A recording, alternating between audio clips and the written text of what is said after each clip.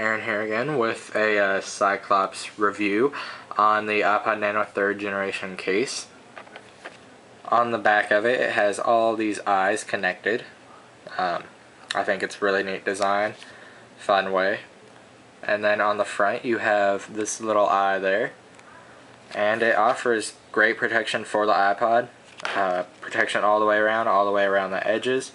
Doesn't protect the trackball or the track wheel, which I do like. This old case of mine, it did cover that, which made it much harder to scroll, and I like this.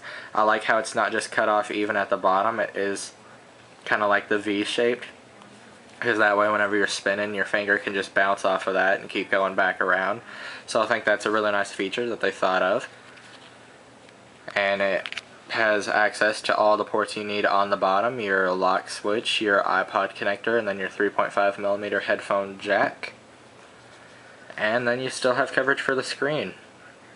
Cannot really find anything wrong with the case. I've been using it for a little while now and have found it very nice and useful.